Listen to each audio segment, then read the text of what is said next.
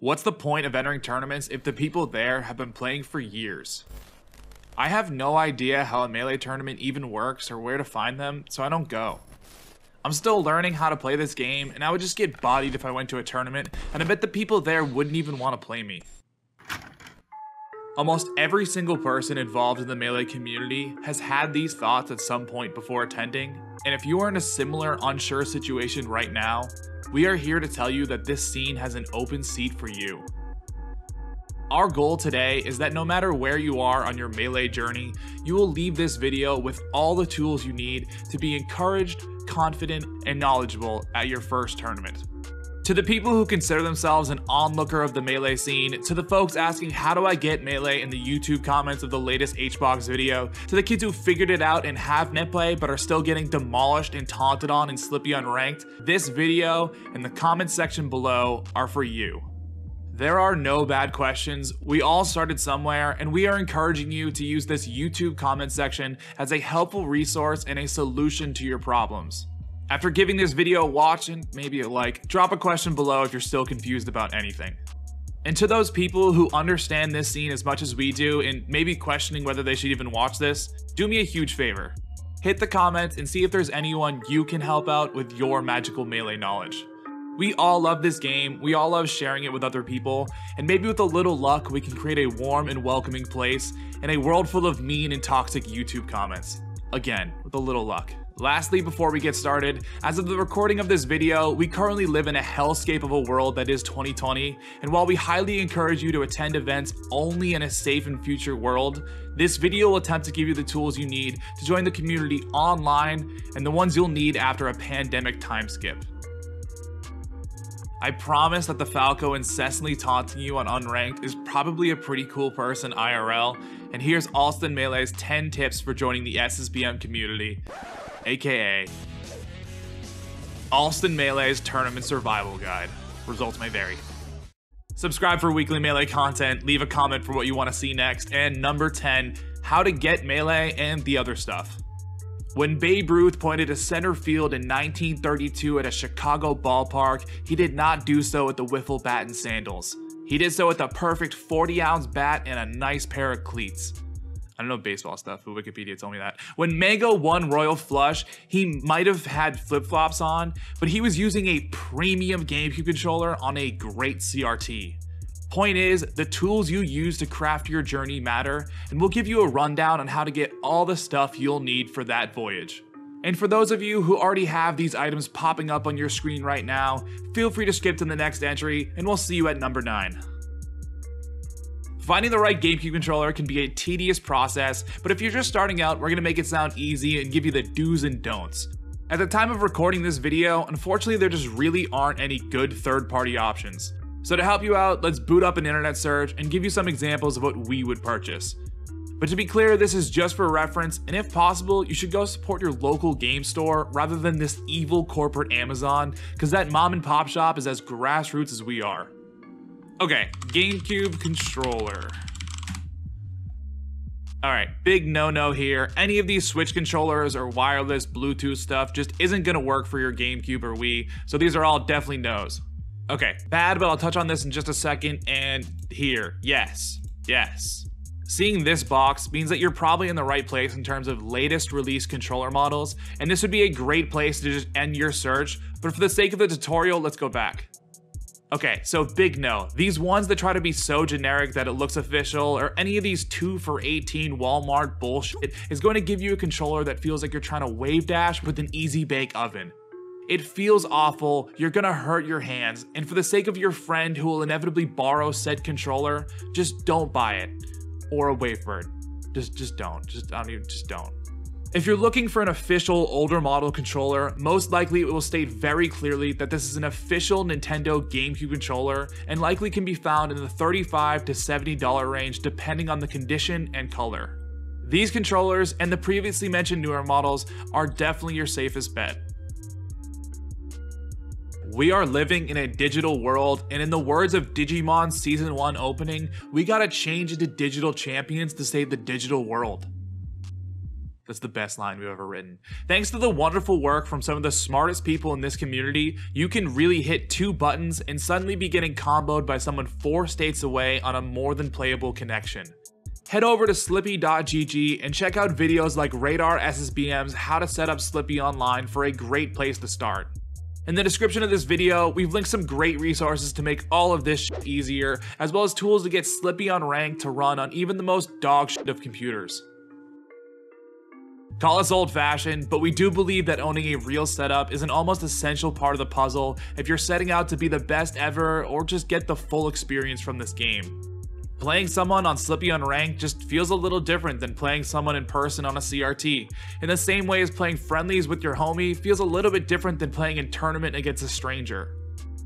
In pandemic days, this is much less relevant, but we highly recommend picking up these items for some IRL melee. Even if you aren't a millennial with 2 Wiis and a GameCube tucked away in a closet from your childhood, getting your hands on a GameCube or Wii can still be pretty easy. Your local game store, Facebook Marketplace, or even asking your friends can all net you good results, because let's be real, there are Wiis everywhere. Grabbing a Melee disc isn't as easy, unfortunately, and along with being hard to find in some scenarios, that beautiful GameCube disc is probably going to net you around 60 bucks. A great tip for those of y'all experienced with the emulator side of things or can sit through a 20-minute how-to video and learn something from it, with the help of an SD card, a Wii can be fully unlocked with some elbow grease and a homebrew install. If you're on a budget and have the patience, you can turn a $10 to $20 broken disc drive Wii into a multi-console, jailbroken Nintendo legal team nightmare. Listen, I know. Trust me, I know. The idea of adding a 40-pound, 23-inch cathode array television made in the early 2000s may be off-putting to most, but we promise there are benefits to playing on these big hunks of plastic. To save this video 5 minutes worth of an explanation, AV cables know like big flat TV and make lag on big flat TV. We resort to these big old school TVs because of their compatibility with AV cables, making the lag and input delay incredibly low. And again, these old TVs have come with a couple cool advantages. First off, they're free or dirt cheap. Like TV at the end of the driveway begging to be taken away dirt cheap. This is another scenario where a Craigslist free option might have plenty to offer, or even your friends or family might have one laying around. The only thing to really make sure of is that it works, has these inputs, and has a way to get to the Video 2 channel. While it can be a hassle to wrangle in all these almost ancient pieces for the first time, the fact that you can find people practically begging you to take their old TV or closet-dwelling console is a huge plus. And even cooler, almost all of these things are completely customizable and have way more personality than a 4K TV could ever hope for. Number 9, use your resources. Okay, you got the stuff. Now what the f do I do with this stuff? You learn. There are different parts of starting out in Melee. You could be coming back after a long hiatus, played casually forever but are finally committing, coming from a different game competitively, or a wide range of other possibilities. But something that benefits literally everyone is knowing how to find the answers to your questions. Want to learn how to wave dash, or maybe how to download a software that helps you train wave dashing, or just how to not get absolutely bodied in the Falcon Sheik matchup? YouTube, Google, and even Smashboards are your friend. Nowadays, it's easier than ever to find the answers to your questions to get better at this game, and whether you're figuring out how to shine at a shield against Peach, or just the very basics of dash dancing, there's an informative video or a full detailed post for you to learn from. Here's a couple we suggest. Smash tutorials / advanced how to play. Great videos for people learning the basics of the advanced techniques in Melee, what character you should pick, or how to get your feet off the ground for the first time. 20XX / Uncle Punch. 20XX and Uncle Punch's training mode are 2 phenomenal mods that give you the full game mode that Melee lacked on release. 20XX is a GameCube memory card that unlocks things like L-cancel training, computers that DI in ways to actually help your combo game, and many other quality of life improvements. Uncle Punch is a rapidly growing training mod that we recommend more than anything, literally designed to help you go from how do I wave dash to where can I now practice my insane shield pressure, all designed with easy to follow directions and helpful tips. Discord groups. With the recent release of things like Slippy, more and more groups designed for giving beginners a place to play have surfaced. Discord groups like Melee Online and SSBM for new/ultimate players are two great resources for people looking for ways to play without the fear of getting aggressively four-stocked.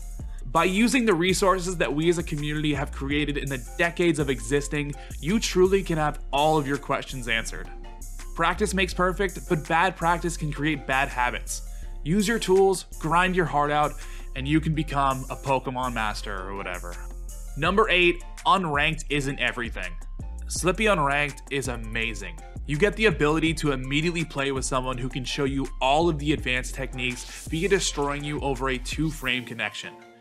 Fizzy's creation is one of the best things to happen to this community, one of the best online experiences a fighting game could have, a modern marvel of technology and homebrew modifications, and yet in a monkey's paw situation, everyone online can be a total asshole. We promise you, new beginner, that the experience you have hitting start on Slippy Unranked will be completely different from your experience at your first tournament. And instead of thinking that you need to be this good to enter events, throwing yourself into the mix will not only help you improve faster, but also help you meet the people in your local area who love this game as much as you do. While it may feel like the Falco repeatedly F-smashing and taunting you doesn't want you to continue playing Melee, if you were both sitting down at a setup at the weekly, they'd probably give you tips and advice the second you asked for it. Current circumstances may prevent you from in-person get-togethers, but we still highly recommend finding an online events with players from your region, and we'll help you with that in just a second. While online tournaments don't have the full experience, it will do a great job at giving you a better idea of what to expect in-game, and overall will get you acquainted with just how stuff works. Slippy is one of the most amazing tools we've ever been given, but the Melee community really is an in-person experience. There is a local scene with tournaments, good players, and great friends waiting for you to discover and be a part of it, and no matter where you are, there are people who want you to play Melee with them. Everyone involved in this community currently has gotten a similar feel of enjoyment from a giant tournament like Genesis as they have their local scenes big weekly or regional. Because this feeling of community is relevant across the scene. And for those of you who think there aren't people who play Melee near you, number 7, how to find your local scene/tournaments. Alright, kid in a random southern state, or the person claiming I have no tournaments near me in the middle of bump nowhere, Wyoming, or the person living in a country I have never personally considered visiting, buckle down and we are here to help you find your local scene.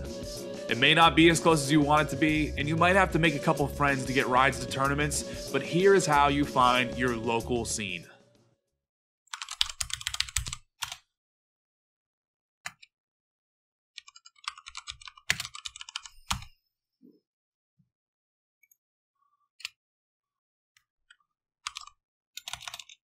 It is honestly that simple. Melee players are millennials and boomers, and to all our Zoomer Discord fiends watching, we're sorry, but you really gotta re-download or boot up that Facebook app. The amount of local events across the world for Melee is honestly incredible, and even small towns have become notorious in our scene for sprouting up players and tournaments out of nowhere. It may seem like your tiny neck of the woods would never have something like this near you, but through the help of Facebook groups or similar resources, you can find that community near you. Most states will have at least one Facebook group, with most having multiple for different parts of the state. Discords do exist for some of the regions, but most of the time they are more for finding online opponents near you. No matter where you are, you can find people who want to play this game with you, you just gotta make the effort. Almost every Melee Facebook group has a calendar with their weekly or regional events, and if not, someone can probably help you find events near you.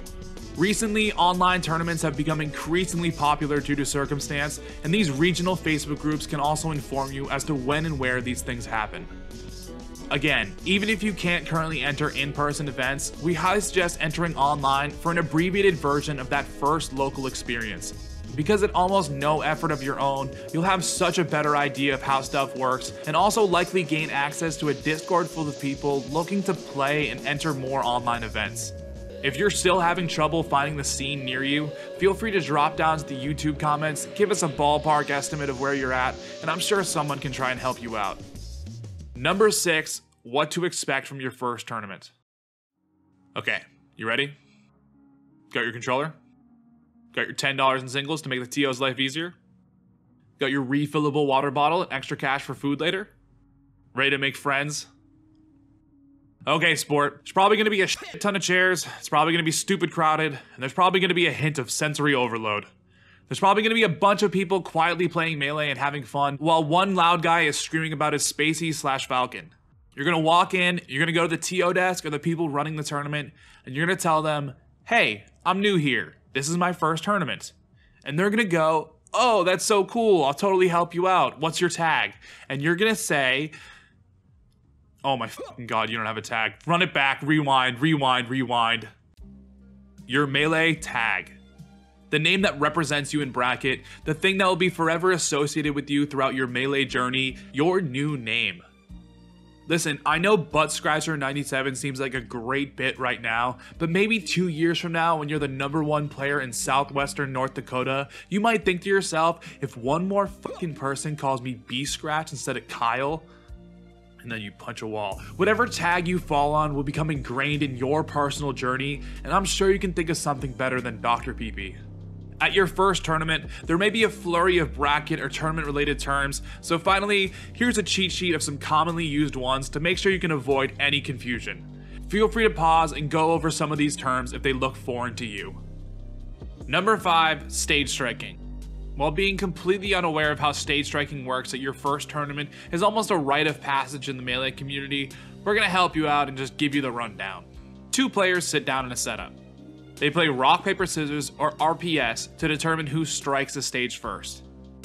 The player who wins rock, paper, scissors strikes or prevents the opponent from going to one of these 5 stages.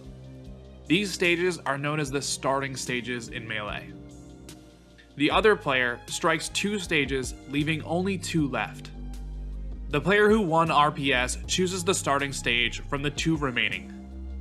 The 2 players nod, maybe say a good luck if you're friendly, pound, and start the set. After game 1, along with the starting stages, Pokemon Stadium, a counterpick stage, also becomes available.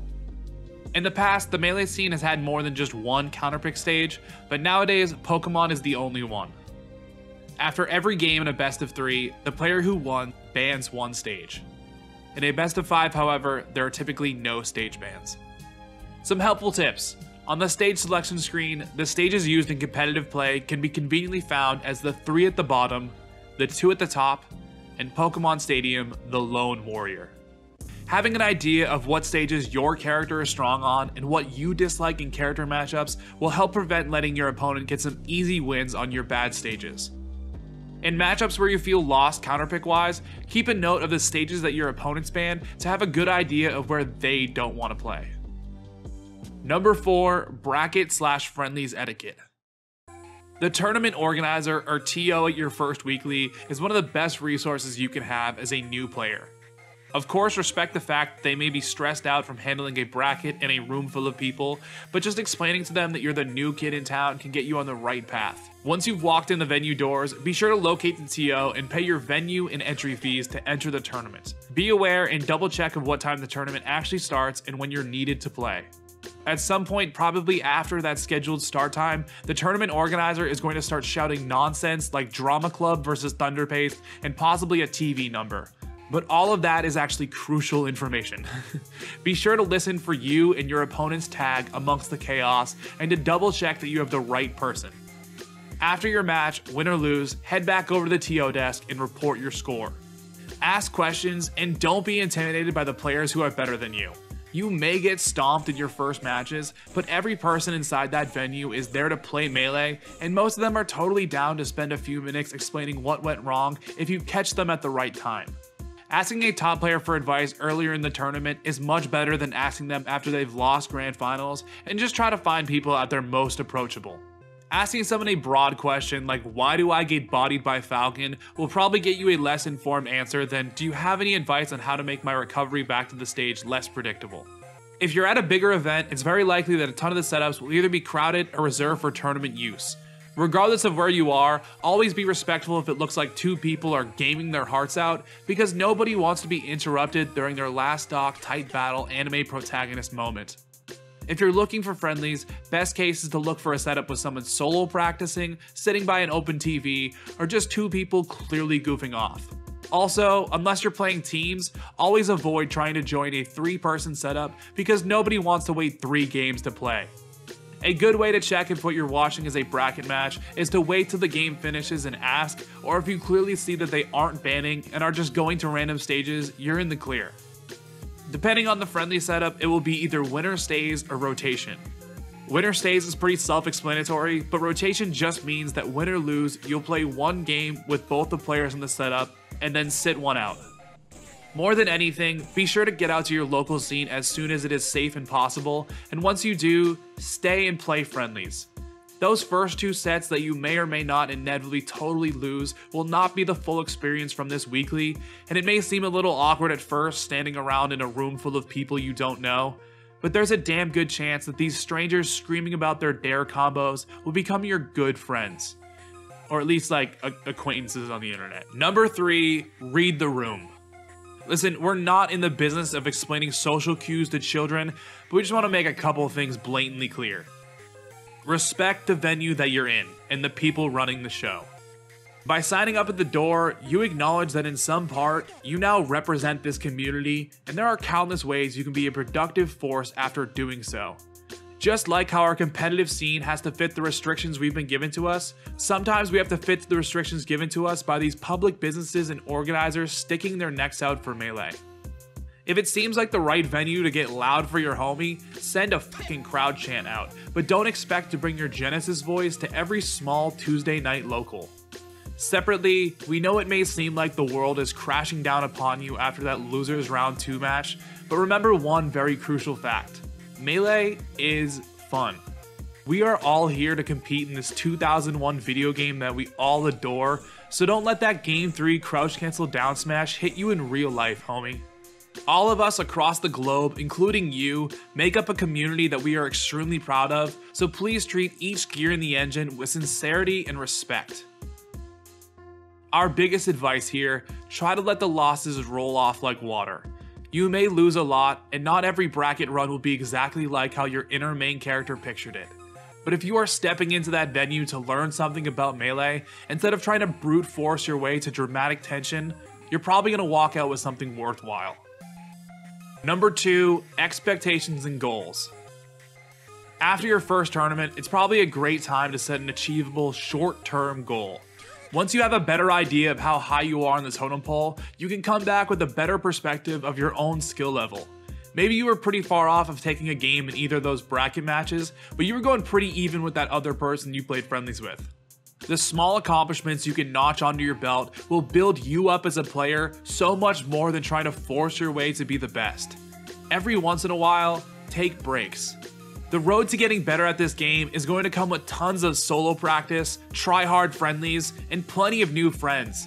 But try to give those paws of yours a rest and practice healthy hand exercises. Any ego you have related to this game will probably get killed at your first tournament the same way it did for me. And that's okay, because you can build yourself back up with the resources available and become the player or community member that you want to be. But you just gotta take that first in-game punch. There is no skill level you need to be in order to be involved in this community. Maybe you take that first punch and it starts a competitive journey that Alston Melee will make YouTube videos about. Or maybe you take that first punch and a few after that and you realize that you don't want to be the best in the world, and that's also totally fine. There are countless members of our scene who aren't even trying to be ranked in their region, but are still 100% a crucial part of that scene. Only you will know where Melee takes you, and the crazy part is, current you might not even know. And number 1, this is more than a game, try everything.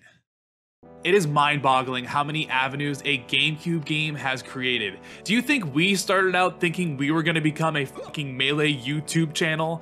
The fact that I can use Adobe Premiere is completely credited and inspired by only one small part of this scene that exists online. Your skills and the things that you're currently good at can apply and create new possibilities for you that are outside of this game. The Melee community has competitors with never-ending storylines, Fairy tale stories of the players from the past, streamers constantly keeping us relevant, talented artists and photographers making us look dope, full-fledged production teams, technological masterminds, commentators giving a voice to broadcasts, teams of organizers creating the best weekends of our lives. But now, the Melee community has you. Maybe you're gonna write a fucking book about your amazing experiences. Maybe you're gonna edit and create the coolest combo video since PGH Carroll. Maybe you're gonna organize and create a tournament that will define your region. Or maybe you're gonna be a top 10 staple that will pwn Mewtwo King Sheik in 2024. Maybe you're gonna change this scene. But maybe it's not in the ways that you thought. Help create a better, bigger, and safer scene. Volunteer and ask if your local organizers need any help when setting up or taking down the venue. Use the knowledge you have to help guide others to the right resources. Complain about Sheik as much as you goddamn want, but take a second to actually learn something between those breaths. There is a home for you in this community, and I can't wait to be proud of the personal accomplishments and the world you build in the years that follow. You, my friend, are the new and future generation of Melee. You will create the new Scar Jumps and the new Thunderous combos, and you will create the 5,000 entrant event in the place no one ever saw coming, and you will be the Melee community.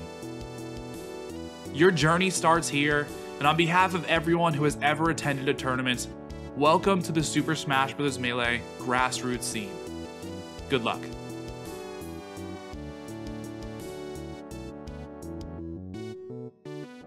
Thanks for watching All-Star Melee. If you enjoyed this video, please share it with your friends or followers. The idea that this video caused one person out there to care about Melee a little bit more is like the coolest thing ever, and maybe you can add another person to our community. If you want to support All-Star Melee, create weekly Melee content, and Undertaker over the whole goddamn world, head on over to patreon.com/allstarmelee. The YouTube algorithm can feel like absolute RNG bullshit, so throwing us $4.20 adds a little bit of stability to the teeter-totter that is Melee content on YouTube. The biggest thank you possible to all the people already supporting us. They're scrolling on your screen right now. You are all truly the unsung heroes of our journey.